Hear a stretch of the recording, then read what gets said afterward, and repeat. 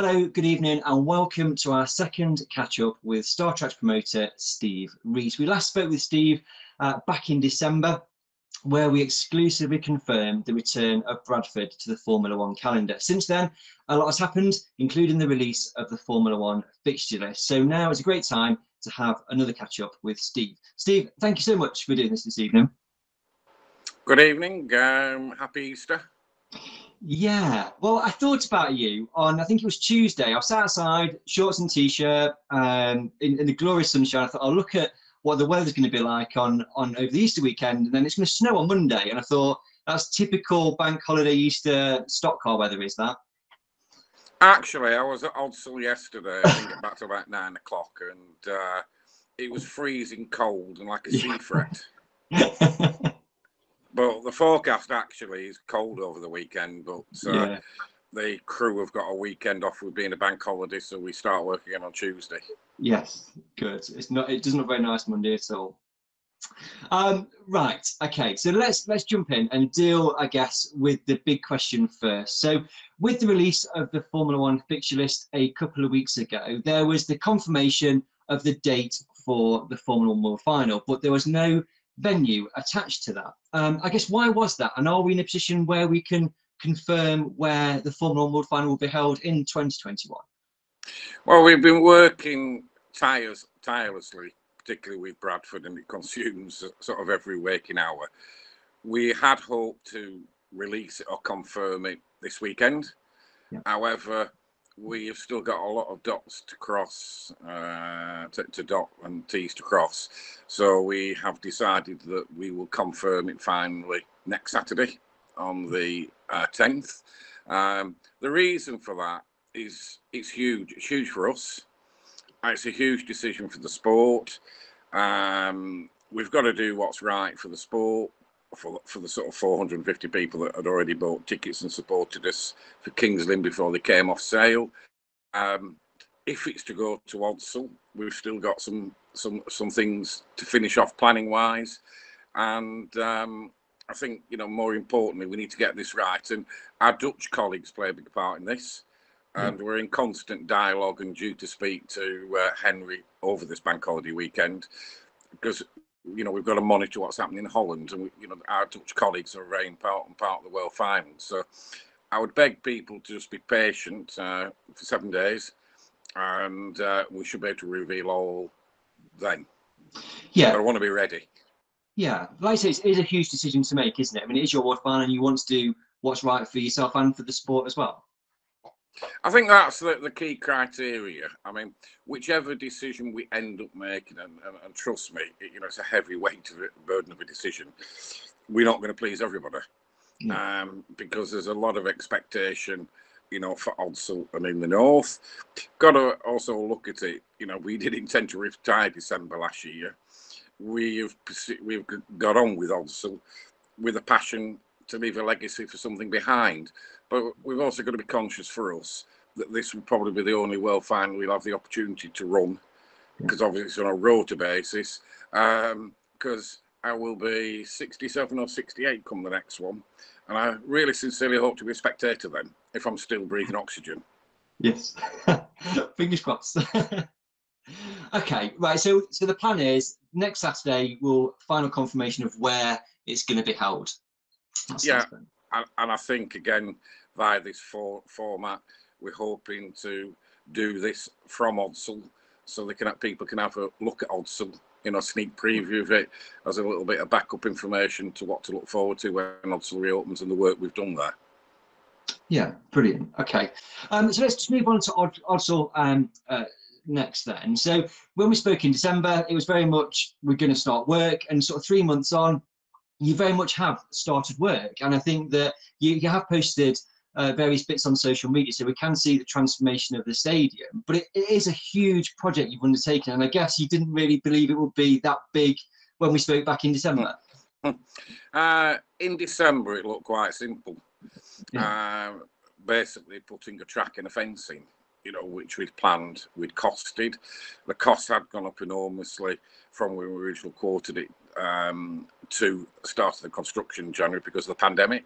You know, things like steel plate went up from the cheapest quote being 19,000 to when we talked about it to order it, that had gone up to 31,000. But once we started work in January, it became like peeling an onion. And I've got to be honest, if we knew what we've had to do 12 months ago, I don't think we'd be talking about this today. I mean, I can't begin to tell you people who've been around and involved in it. I've seen it unfold. But for example, what seemed reasonably straightforward in putting the track in, building a fence, it had to become a construction site. And that runs under 92 pages of a CDM report. Oh, wow. And for somebody like us who's quite alien to that environment, having to put health and safety in person, which is a considerable added costs, restrictions, work practices, that has been mammoth.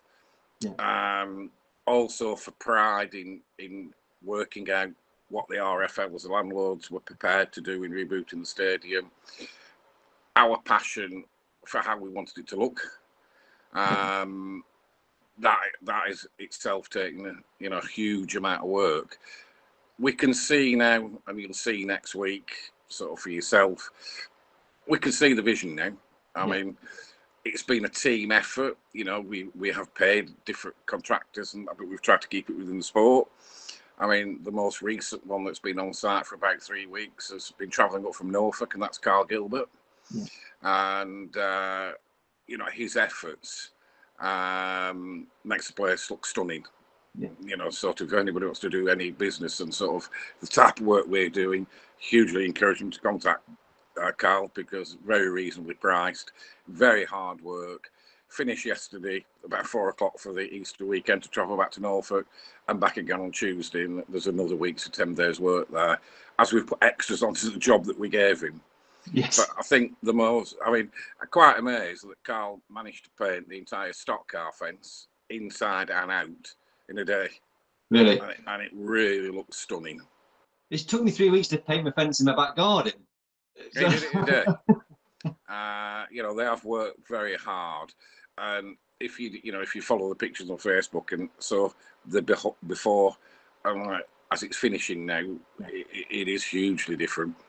Yeah, I'm very much looking forward to, like I say, coming up there next week, announcing the world final venue, and also kind of seeing the progress we've made. But I guess from what I've seen as well, there's been a huge groundswell of support from within the sport to, through financial donations and through help to kind of get you to the point where you are now, which is you're almost there, aren't you, with it? You're almost there. You can see the light at the end of the tunnel. In reverse order, I can see the light, but it could be a train. There is still an awful lot to do. But it's in hand. I mean, what stadium that runs oval racing has to have 6 sets of evacuation stairs to evacuate a grandstand onto the track in case of emergency in 4 minutes? We have had to design them. Graham Robson's been a great help with the CAD design, because you have to check them for P ratios, load ratios. Along with the Andrews family, who've helped to construct the prototype. I mean, I've no idea what the final cost of it is going to be. We fitted a prototype a week ago, which worked successfully. It sort of unlocked and fell into place in a minute. We've got Bradford Council coming on Tuesday, where we're fitting the final design, and hopefully we can jog on and put 6 of those in, because we've got to have 6 sets of evacuation steps. It's problems like that were not easily foreseeable. Developed as the project has arisen. It's not just for fire, it's for terrorism. And we have to abide as though we were Manchester United under the Green Guide. All the barriers we had to have stress tested before we even started work. It's not like any other, like opening a new track at Stoke or wherever. It's been mammoth. There's awful lot to do. This weekend I'm catching up on paperwork, because it's the first opportunity, and we'll be crashing in again next week. I mean, there's so much still to do. Facilities at the stadium, we've now got scaffolding on. sort of the touchdown bar, etc., works now, started in earnest on that, working actually the south stand, which you'll see next week in the hospitality boxes. Later on during April, there's been a full refurbishment of the floodlights. We'll be there, but we've also used the opportunity of the delay to do more work. This is where, which is heartening. I mean, we've spent a fortune, but what's helped us to do more is over 500 people kindly donated, you know, and raised a phenomenal sum of over £13,000 in donations as friends of Odsal. They'll be recognised, and we've got a huge board going up in the stadium. But without that, you know, it's enabled us to top it up to do even more. Yes. So, you know, we you know, it does fill you with some confidence and enthusiasm, and it extremely gratefully, you know, appreciated, received, and we've been able to do more beyond what our budget was. Yeah, brilliant, Steve. Thank you for that. And yeah, absolutely. Look forward to seeing it next week. Well, I've got you, if I don't mind. So I mentioned the Formula One fixture list was released. So we've got 41 dates.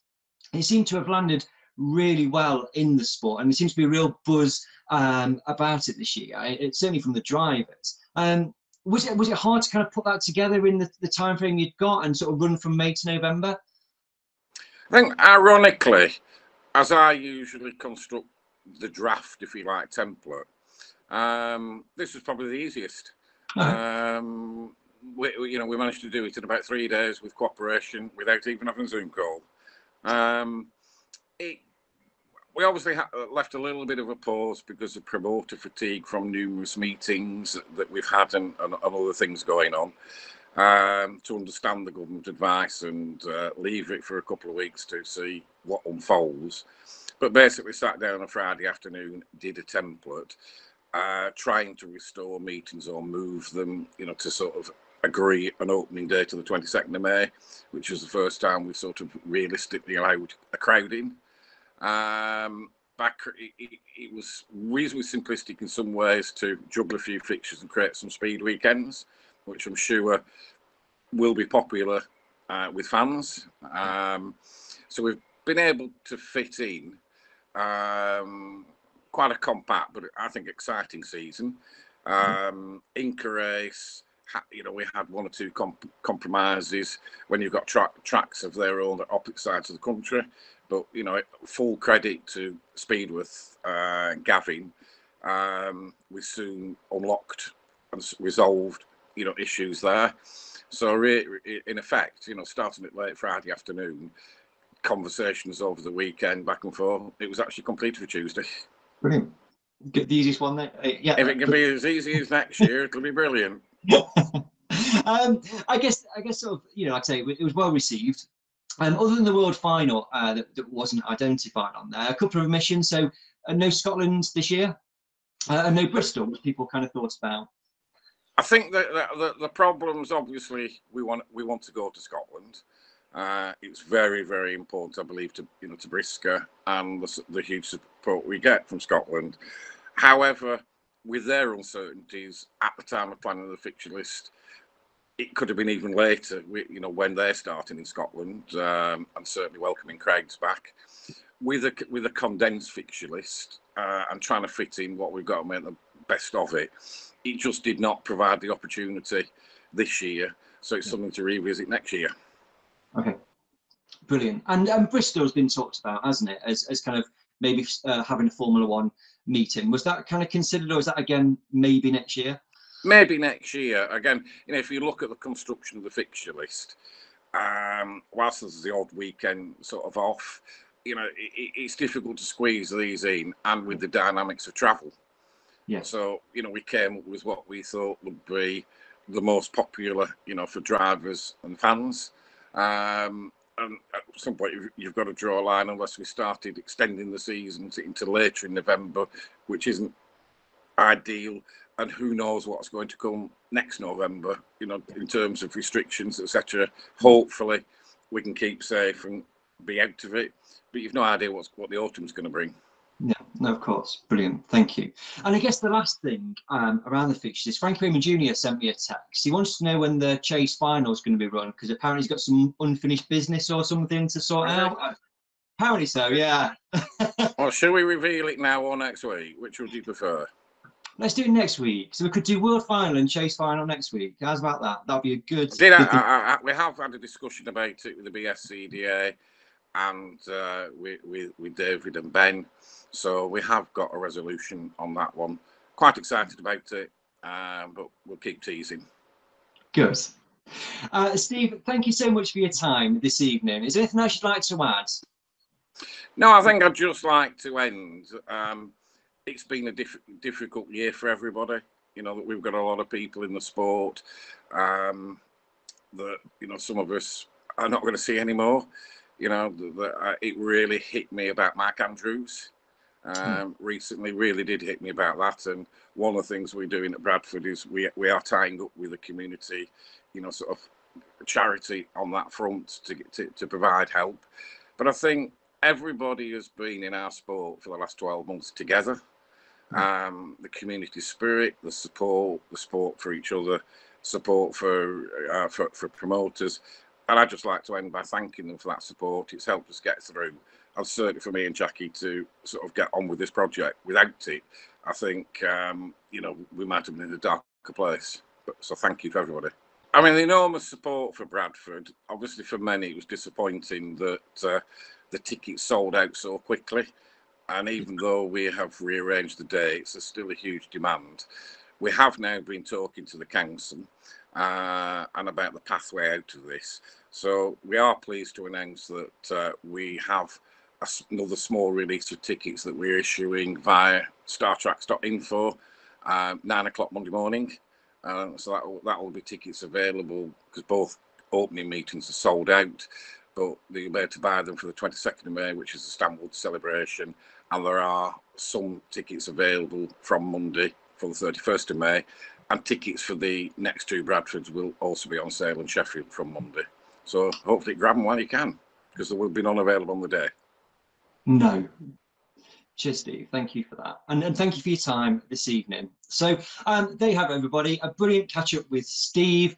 And tune in next Saturday night where we will bring you the confirmation of the 2021 World Final venue and confirmation of where the Chase Final will be held. Cheers, everybody. Thank you. Cheers, Steve.